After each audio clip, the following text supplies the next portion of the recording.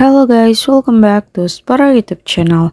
Alright, in this video, I'm gonna share you a tutorial on how to hide application on Oppo A38 easily.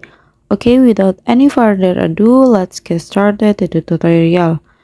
Now we can go to settings menu and then you can scroll down until you found privacy and then you can click.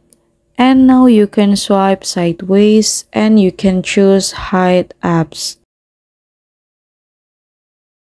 Okay, now you can enter your privacy password first. And when you're done, now you can select the apps that you want to hide. Okay, for example, I want to choose this one. You can set the access code firstly. Okay, you can click checklist. Okay, when you're finished, you can select the apps anymore that you want to hide and you can go to hidden menu to see the hidden apps on your phone.